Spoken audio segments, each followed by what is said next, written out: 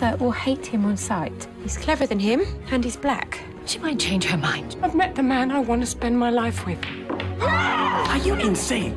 White, British, and she's a salesman's daughter.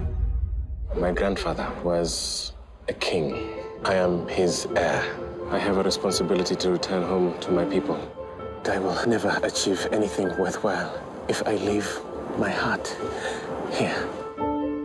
I am the government's representative in Southern Africa. The policy of apartheid. You know this word. If you choose to marry the leader of an African nation, you will be responsible for the downfall of the British Empire in Africa.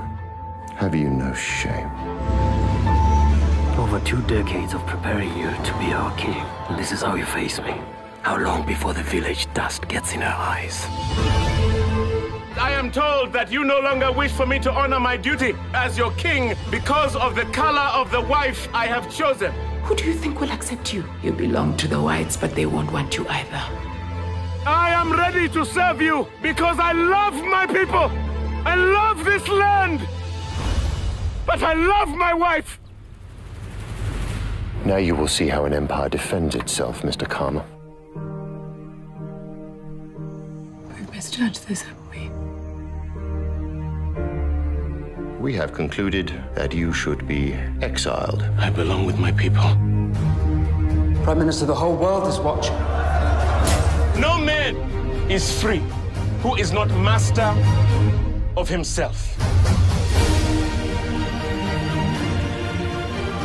She's stronger than either of us suspected.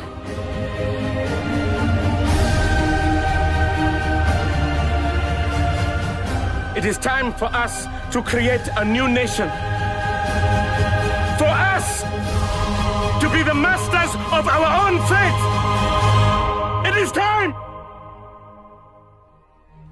Did I ever tell you I didn't just marry you for your good looks?